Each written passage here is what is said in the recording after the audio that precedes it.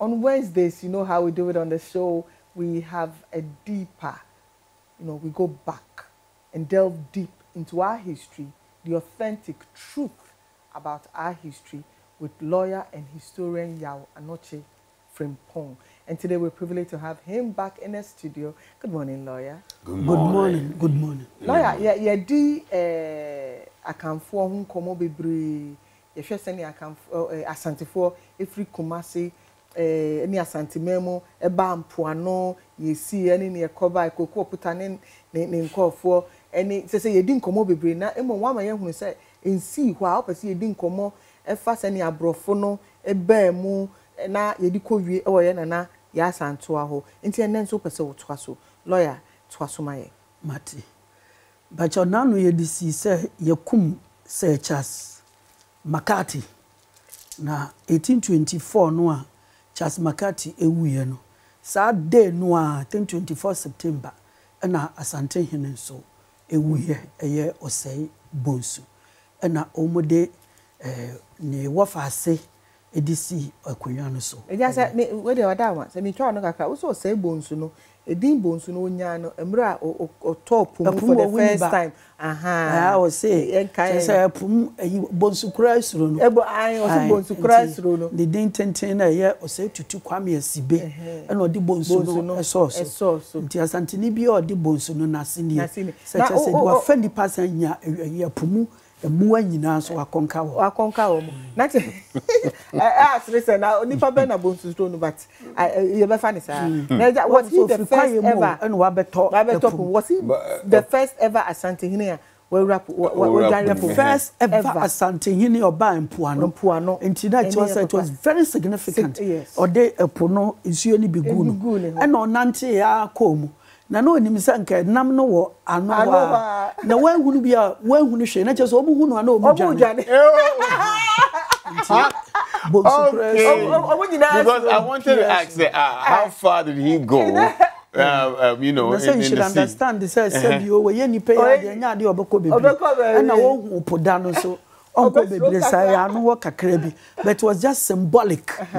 very symbolic when what to say let's say the first man who walked on the moon. Na oduru ho no ode eho souvenir bi eba just symbolic. Nti the fact is so to me ekokoto eponumu. I mean first man Neil Armstrong we ekokoto eponumu na onya that freedom obi ya ne na nko ntoko obi ani nachi na chese wadi nkonim free Asante memwa bepia. It's very very symbolic. Wow. All right, nti ye wrap up o munto kwa course so ne no manyina ene toasoma ye. Yo nti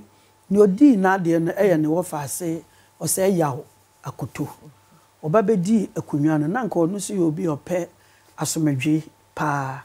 na o san hihye bi wo so o kan Asante hene ho asebone ana bibia se ye koka kire no betu wo so esa. Ena fe ne wo fa odi obedi na ade no se say the abrofo ne de empoano ha nyina ama no nti ama Asantefo abenya sika na tumi infantefo bia behye nase na no na owo ho a ote se ese infantefo se omu ansumi ne biam na omu de abrofo no na omu nimu wo na omu nsum bibi ni bia nti na ese oba no behwe se no kora na nti papa yi etu nase de dom pempem in fact we nipa about 10,000 no different Kumasi by say or ba behwe nokora ewu obedi 11 months almost 1 year ewo empoano he say na chesa asem na nya nokore ana mfantini bia nso enye prepared anasa crowd so na na bakuntokwa ntina nka so sign the chi eko wanko ewo na okai say tama ne wofa eyo se ebonsu eba mpoano obekuntokwa no nkranfo beku bi ma mfantefo nti ese otumi ekotwe wonwaso ansana wasan nachi eja obi a wo so pass ndwe na eden wo entokwa twan sa no wa ba 11 months obi kan bibia hwem kofie wo se me kotwe nkofo bia and no entokwa but before you continue with that 11 months no one man yes settlement bia or Cape Coast and between their Kaisers and for say that the military omunyesa and anti say abrofo omu no a real monument so more enim cement hunim di ombesisi camps yan ya de ne de sa pata ne no me ya nti wonya bibia mfa nka de a wo de be kai won ene say soldiers wo mu ko ba bia ma nka ho nti sa 11 months no wo be hu won ase o be gya ne ho nti sa wonya wo te a lot of tree names our coastal areas na it's one of the reasons din bi abu so Asante Infantini bia the din ni Infantini din na ye Asante din no. These are some of the reasons. But mean Infantini be a friend entry. Entry be sa etumi. But Infantini no more war commander friend entry oba. Entry. Nti but entry so and they are typical Asante. Nti sa and of Volta region so bebre kuta Asante there was ni bia because omo kwa omo fa wo yere no enko and omo aye nipa ya and especially omo akonka no they will continue raping. Oh. And then they are by force. They will do it. I mean, this one near restricted to Ashanti. Everywhere in the world. Everywhere in Russia the world. and Ukraine war. It's happening. Even in Ukraine. A lot of the women are getting raped. Now, your friend is saying, Papa, buy you. Let's just say, or done in any from Mankesim, no ba Winiba, not was ba Enkra. The Mra, yeah, now just on Enkra for no Ebekuno. And I'm fancy so Kai say, Enkra for Abua Wompe. Nti eso mo so beboa nkranfo na achemfo on sa achim ben nkran he ya na da bia no mo hya Asantefo ase so ya no mo pe won fa ahudi na achemfo so ne akwapem na enam nti na che say akwapem achem emfante akwamu nkran na so mo ne Asantefo kokko na o mo ban so e say abrofo no e ka wo ho nti Britain for e de soldiers free Nigeria, northern Nigeria, Hausa for any your friend is saying Sierra Leone and a Gambia at the buy. Until woman you know what they know number na 10,000. The Ashantis were winning, but eventually it turned out to say one Ashanti fashion and another fashion. Yes, a war drums and horns no more born or no born and young so born again. No case. Ye enemies ni bia nti omo patches omo win against us ana na say omo ene omo kokontokwa nti by the time Asantefo no who say just a division of their own army no virtually omo say atori. Wow. Yes, so two Ashanti and the two of them they were fighting for pride nti nkranfo nso no omo so diniye nti in the end with all this fairness opposition against Ashanti Ashanti lusu ntokwa no nti hurriedly na so omu ebo won katem edwane so omu ko Kumasi abrofo no ni wo mu sign treaty of peace on the first and say coastal states ne de won ahya won sa ni na free na ko mu nso mu biem na to so mienu castles no a wojeje ho eto ni nyina enya sika bebre no eno nso afiri won sa yen ayedea nti yentua ho sika bi e ma on say Ashanti wars na ma castles along the coast na bedi Ashanti for nsem na omo jeje ho sika edi to say they were the owners of the land no etwamuko na eto so miensa all the trade routes leading to Cape Coast, Winneba, Mankasim, and Nomabo. Asante Fuenyi, one crop for Nina every so, ensure say a year safe for everybody. Until Nayan say at say, Asante Nibia Kukumbo be or one answer, especially a yard you see a Komukafo. I will be quite bandits. Very good. Say you know Asante Fuenyi, sir, and no man. Nefe, almost some Fessica, I more do. And family abrofo no NCA wo Cape Coast Castle. It is for 6 years na Asantefo respect law and order. Na trouble bia ma ya be de won sika ebema wo. Efe nso yemfa Ashanti Royals mienumra. Ne yemfa wo nkwa Britain enkonko sua ade. Mo nkwa ya graduates no mo mekire wo mkrofo no. No mo nya ntokwa no mo sese wo ko school wo be refined. Wo mo fa omra na mo kokko ntokwa biom de asafo no yebekum wo. Wow. Asante hene de the office for mienu enema mienu ba ko de nkwantebisa ba ko de owusu ansa e de won buy e ma brofo no de won ko e brochire enti for a long time no na chesa asomdwe aba sante hene ne bedi akonwa 1824 e na owu 1834 the before say 10 years okay. Before say obewu no at the year 1830 ena abrofo no the merchants, the British merchants, edi abrantie bi a ye frɛ no Captain George McLean. Edi ne ba o memu hese se o meya amrado no nhwɛ won edwadie no so. Papa no ba ye no ye obi a oye ni papa a ema coastfo ni na mpo anofo ni nyina abepe nasem. Enti ema nkrofo bi ete se achemfo ba no ho denchira asen Infante enkran ebepe nasem denchira wo hyase se odi asem wo castle nimu ho na asem no a odi no wo hu se kane no woni very good sanka wuti we ye oba na meme ye bema wo de kwa himfi an ne kra ho se kokoba ne se meme yire ne sa oba no na asem ba ne ye koka ye nkama bema ne nifo ewo ba ne nim bebia na se oba ne ye den odifo ena panin so ne akwara te se minue ote ya me panin sen no meni ni nya asam na no so kodura himfi ana ye busu panin animu a enam so ya akwara no se me dibem no difo aha na mo free ho wi ana ye tumefo ana me yire so aye me no ko hye baabi na me ye tumefo wo de wan ye ni ye o se ni se na mom in public aye di asam ne de ene de anya so oba di bem wo be manim enya sa akwara di bem wo panin anim ena obi so aye bu sa wo ya akoa wontumi ni bem wo ode hye anim. I remember one of the Ashanti wars no ohine pon bi wa Ashanti memu anyese yebudin oba mpo ano beko ntokwa ono ku ntokwa no na ekire okwa no na kire se okotete nsem bebre efa na yire ene Ashanti hine ote akonwa so ehu enti definitely be me bie no ho a ebe ya de okoka no yes na wutumi eka se otumfo ayese enti ase yetwa wuti wo ampa na ase yekotwa ne tinti yekwa ne tin no no maduro na now when Captain George McLean came no obiara say equality before the law. Enti sanu ma no ebe mu na coastal states no eni agye no ho whether oyo heni o onyo heni o obia yetie wase udibim na punishment a ukọ wi ade de ma no next time we wi ade the same punishment ne de be ma no enti say asi we no won say we ya Asantini and we Captain George McLean when he say be kama pa nti oba Gold Coast he say no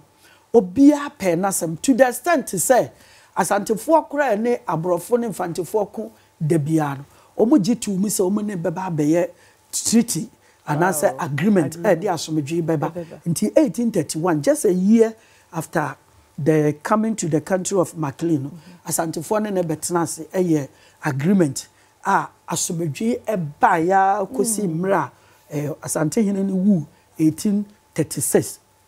wu ye ene de kwakudua the first ediba besi akonwa so 1836 to 1867 what you artist no say de not to ne nana pani bi but ni di ankasa kwakudua ana make no ni fie di ni kwakudua je ya ni fie di kase na edam so ene wasan befa edin kase pa de ato na subi o se tutu abebio so tutu a wasan kwa abebio now your friend is saying kwakudua the first na obaye kwakudua the first buy no so betoa asomdwe no a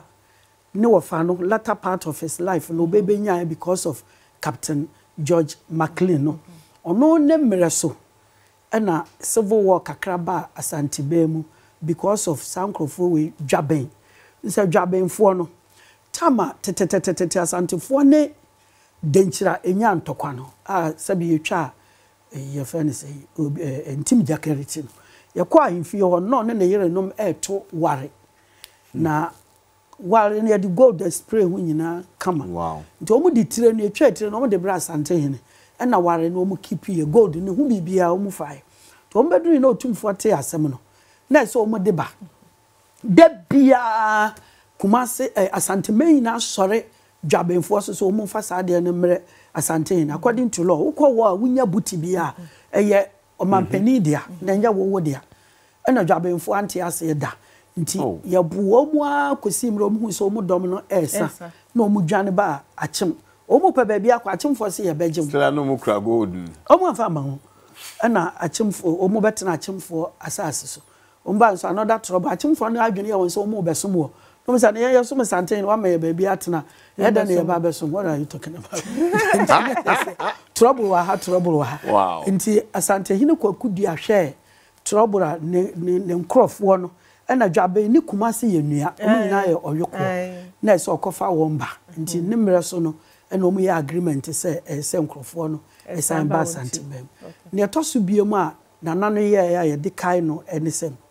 ne mre so na oto nsa frɛ Methodists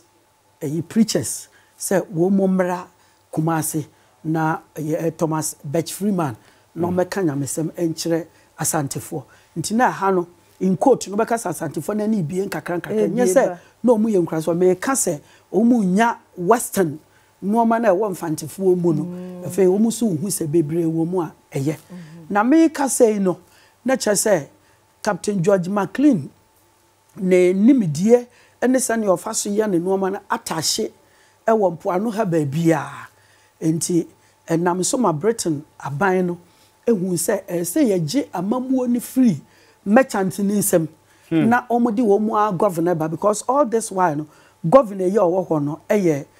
merchant no governor on some British governor no was just such as Makati Ashanti Okuwiye in the battle of 1824 in Samanko. Now ma British government bufu said they will have nothing to do with the Gold Coast. Na nam se sikawa hana merchants na ni jewon and omo appointed McLean at the buy. And British government na hu se McLean etuma yema asumdwe abahama trade no kosoma import and export nya agrokwen for the first time on my way shall say omo de goods they call neighboring countries ekoton it is abasa dia and na say British government sign bamubiem until the first governor who appointed no after your friend say Charles McCarthy no and then the Commander Hill the Commander Hill baby drew omemu ha na obaye no and na your friend say who say mresantia a one yanananom no edi nkita ho no woni bibia ya twero kire say ye ni tumi no san hu nso say Fantini Krachi ni we Philip Kweku aye de no call Ebrichire Anglican Church de no call Ebrichire oba ya wa bebie Castle School e wo Cape Coast no ahemfu bebre de wo ma abe school e wo ho me nya akrachefo bebre at least up to 7 ye nya bebre e ma this time no wo hini bia e ko high Krachini from Cape Coast no abe the secretary na we hear na agreement mano nti Commander Hill who said no who say so who the beginning of the British jurisdiction wo mo edi won so because obi had the nsamba na yesiesi nsamba no and obi haso ni wo mbeye agreement wo mo anu no mo aye na o mu ko wie na bibia eni ho adanse na o kine bi asantefo ne saafo na ebe kuntokwa de na wo de be kire obetumi amene hu say we ye yadanfo anenye yadanfo aye betumi so de akokira asantefo say nkrofo a wo ni wo mu ku wo mu ye yenuanum ti hweyie anye sa ye nso ye beba mu bi ti say neto mo ntokwa yi bia enti ne na say ye bibi edi adanse say ye nyina ya be ye nipa baako enti on 6th March 1844 ena abrofo no ene some of the coastal chiefs ayomfo ewo abora denchira asen ene fantikuru bi mankasim ene anomabo ena Cape Coast ena dominance teso ma yenso ena omu nyina etenase ena omu yesa bond of 1844 bond no nsama ewo mu no ene se coastal people no be koso afa won asase na mom when it comes to law and order omu de won ho abehye abrofo nase afeni atosu mielu ya wade afeni panieren so bi ya obone a kane tete ho no hu ne dehye bi se wa bedwa ti se bi amfan mankasi mehene ena wa ya obone a na hu se mankasi mfo abedwa e wo salt pond na machi won kosi mra we beba betua ho ka adekro de a tua bia tua ransom no wagya won eno na ye friend panieren that then was to end because nipa na wo che no had got nothing to do with the woni way yeah agreement no tese na nibusu ni ana ni kurom ni nti casualties of war ne atosu biem kane no na coast ha no ani Ashanti na human sacrifices ewa odihye wu a say ye twa nipati yen ye gidi se omu ye okoto na brabo so nti ese amanfo ne no kona omukoso no Asante memu de na wo yire no mi na ye ku won ka ho kane toto wo tese wu kuna wu na wa pe baby afa wape baby amfa wone nana ebeko. All right, if you just joined us, we're having a conversation about Commander Hill and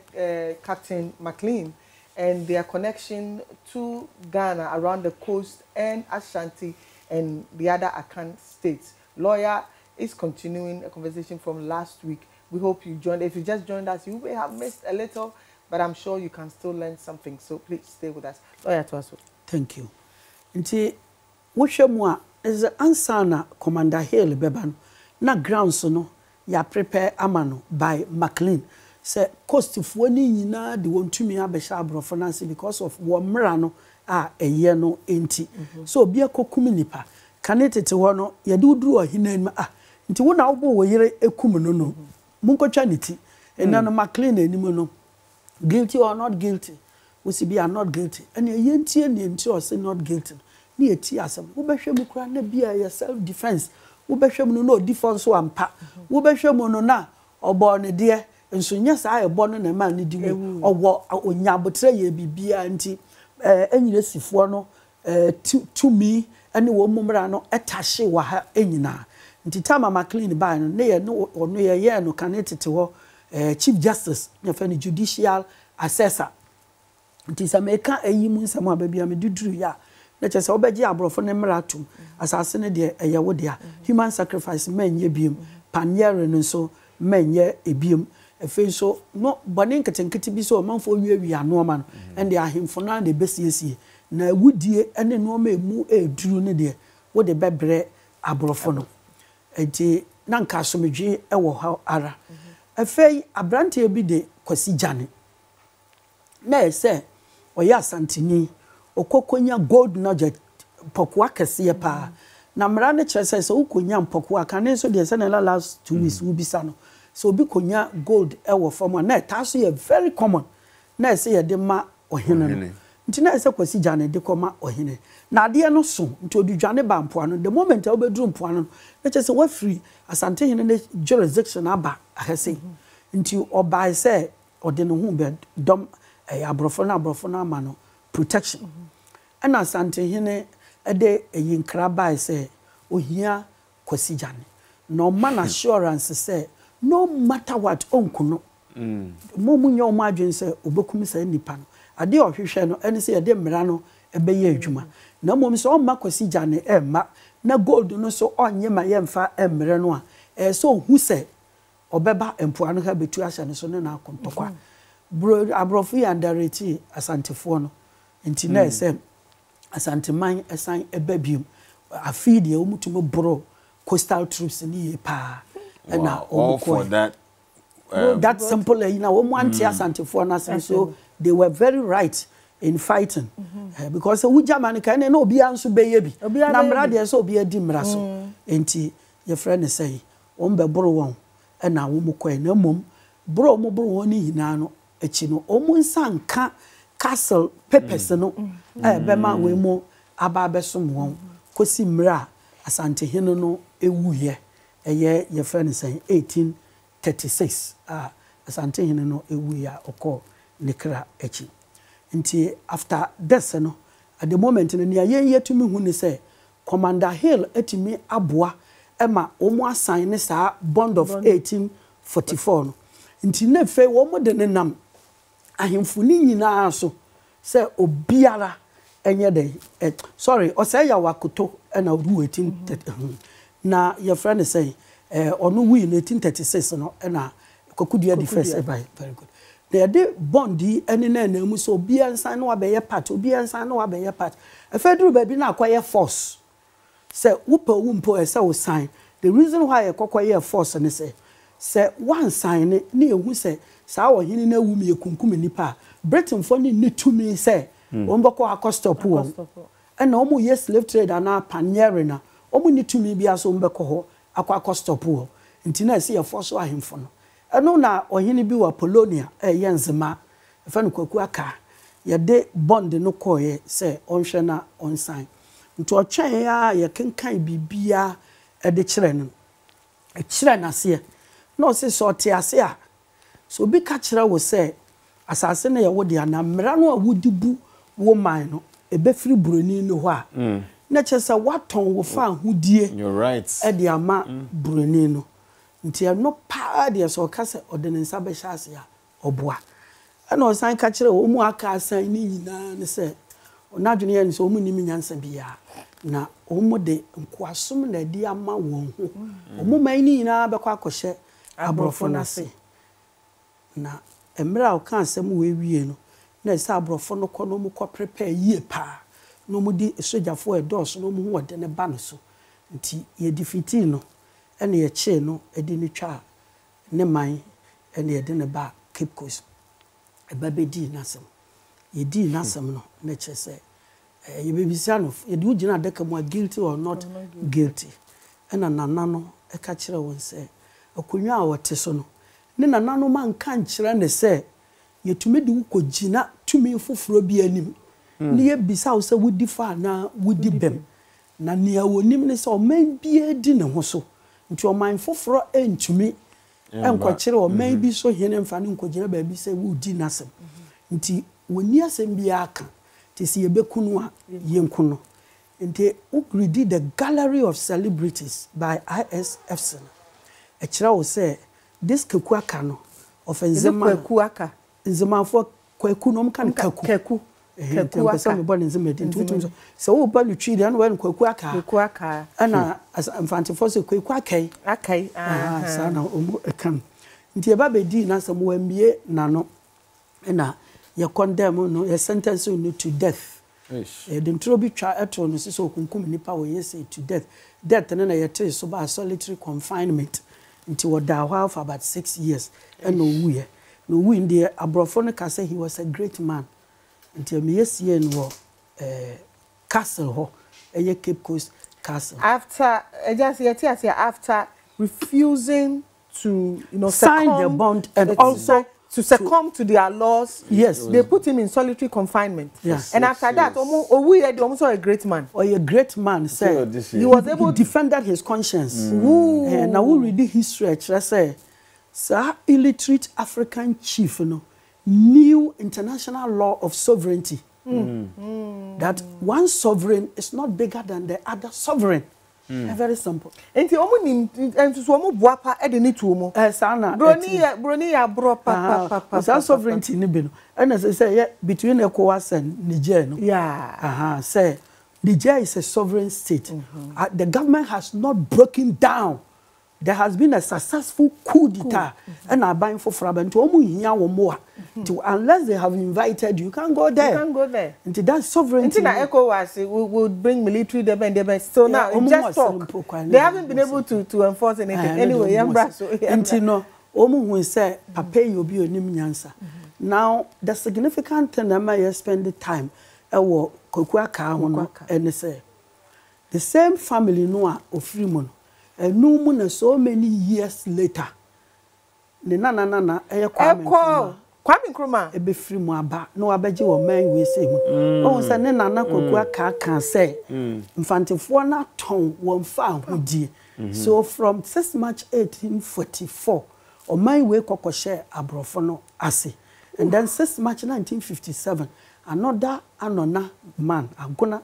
person from the Nzema area will come and redeem the country. That is the significance between the two. Kwame Nkrumah, ni nana ene Kwame Nkrumah. Ni nana ene Kwame Nkrumah ina ya agunafo. Na me bisawo de editwam eko nkensen aka onu nso free ho baby. Very good. Time ye che kwaku aka no. Edom on so hini ko baby history ne de babo no nko adi na mo bi kro dom be oha ana 200 didi ne chi esom no a muntumi sign ko biom ko ye gina konwa ne de ma different stool altogether to mo e ba be ka ha no won pitin bebre ebi no be ka akra baby e fa ne mayira konwa ne ye zima mayira koto na yi konkensa na ka asefo no se ye koku aka nkrofo enibe na woti di beti se himanaka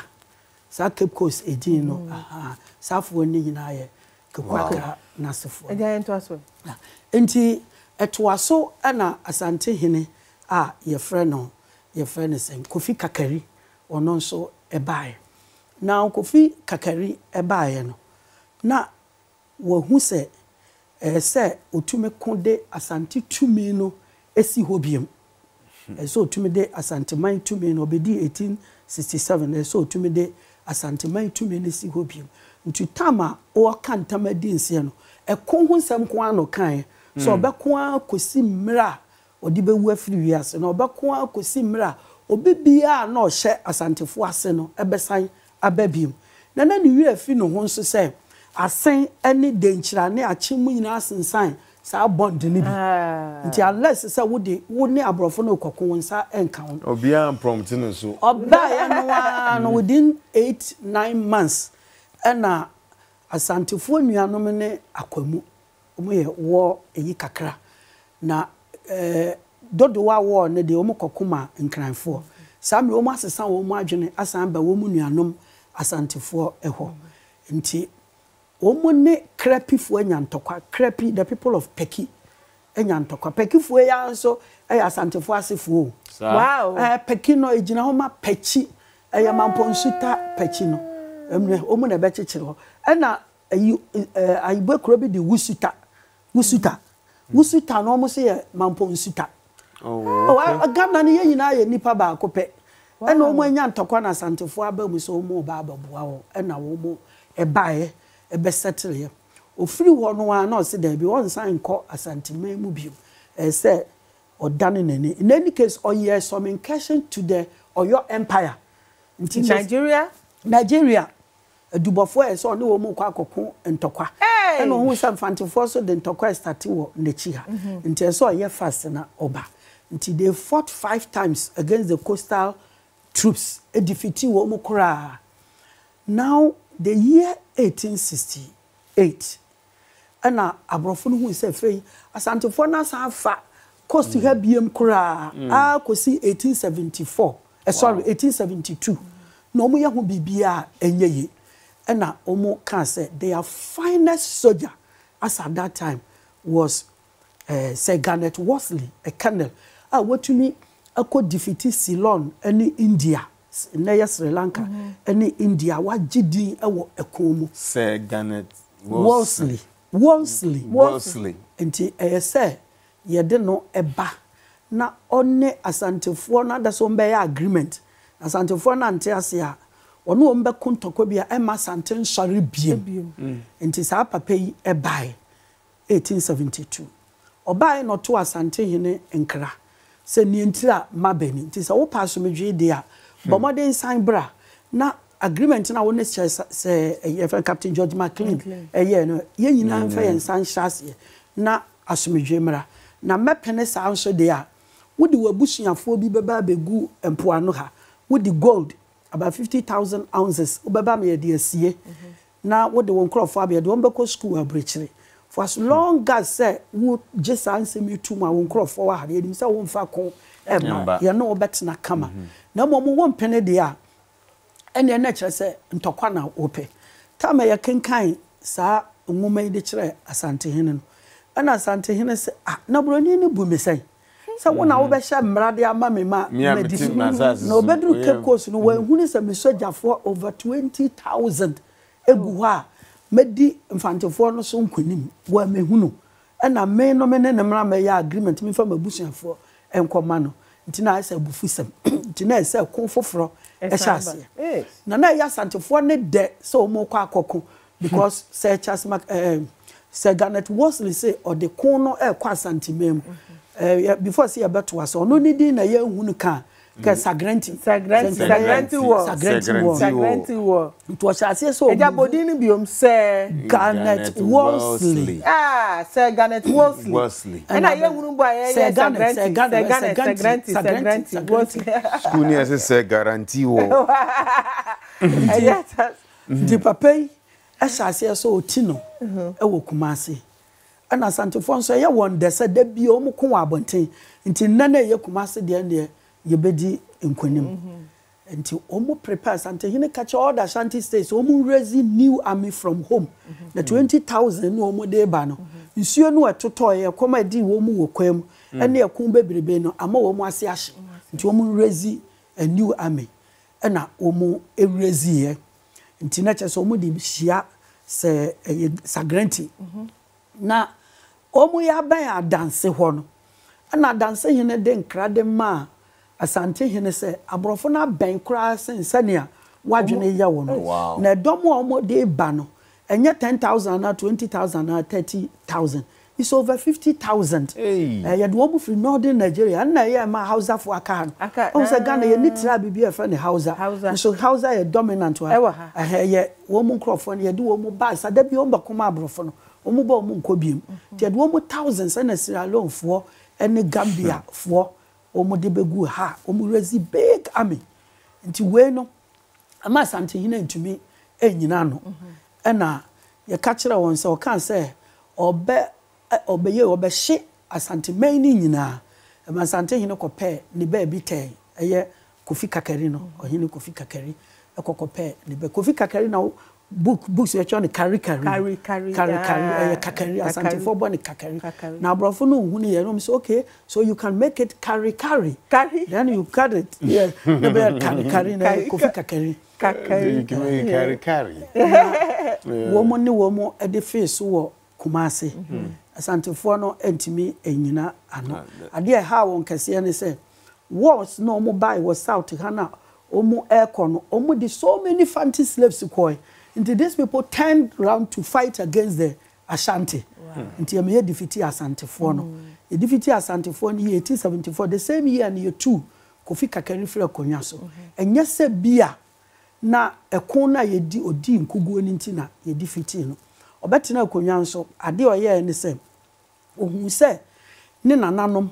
ye di gold bebre asie won gold power kane no I mean the Ashantis ye ka say sie o hene with gold and ye gold na ohun se sai nipa wu anu wewu ana onam kromo ohun ne namfofo ana ono wo moto dam ye di agora ono ye ohene mpoko abobo oboro no mu di ohia ka won kra oh na we na ekoso ana sikasha form no na nipa na masashi so bre so what we did was that in the night no wa call royal mausoleum ho no wa kwa ko biebie enna no so no wa yi sika no chiche de ma ehiafo